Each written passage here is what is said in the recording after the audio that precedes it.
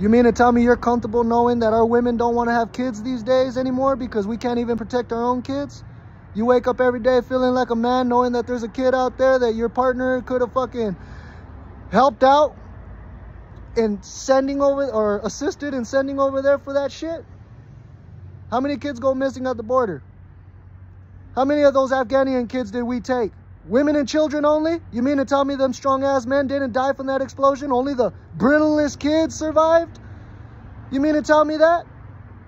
The most brittlest kids in Afghanistan, they're the only ones that survived the bomb explosion, but not their strong, healthy daddies?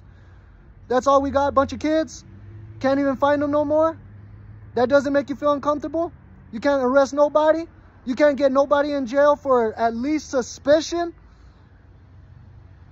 Nothing. But you want honor and salutes in front of these kids. You want us to disrespect these kids in front of you. For you,